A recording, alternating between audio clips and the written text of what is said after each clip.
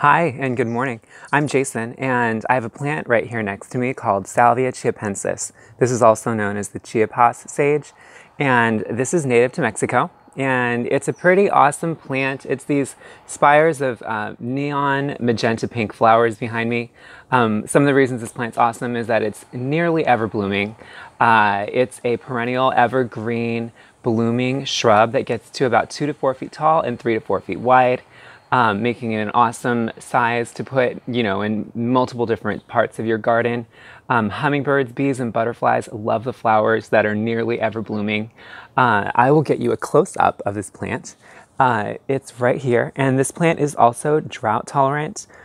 It's gopher and deer resistant.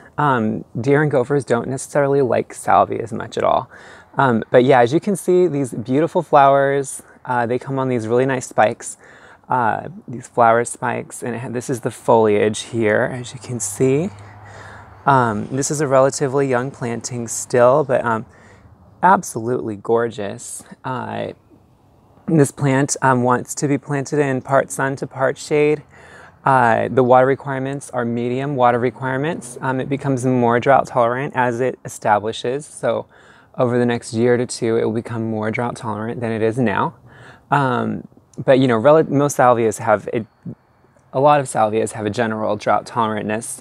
But this is just awesome. It's awesome, because you have these flowers all the time and it's always evergreen. So it's, you have a lot of year-round appeal with this plant.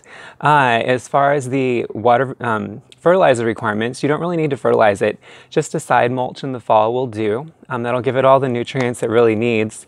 As far as the type of soil you want to plant this in, you want to plant it in loam sand or very amended clay. It wants that drainage, but it's not too picky with the soil. Even with the soil pH, it's adaptable. You can plant it in acidic, alkaline, or neutral soil, or a combination of any of those. They're pretty adaptable plants. It's great for the blooming garden. It's a great border plant. It's a great companion plant if you're trying to stagger colors, because you've always got this lovely green with these, beautiful pink flowers, nearly year round. So just cut the flower spikes when they're done. And when you do, I would just cut them all the way down to the base, or maybe even past a couple leaves.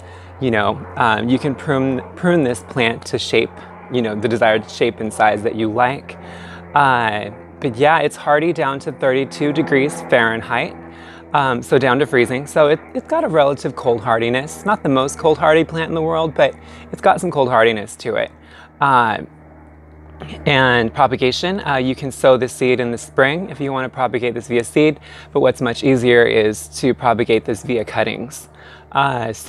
Yeah, pretty cool plant.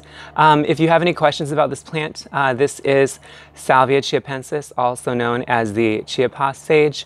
It's an awesome, ever-blooming, just about ever-blooming, evergreen perennial shrub. So yeah, and if you haven't subscribed and you like updates on my videos, please click that subscribe button.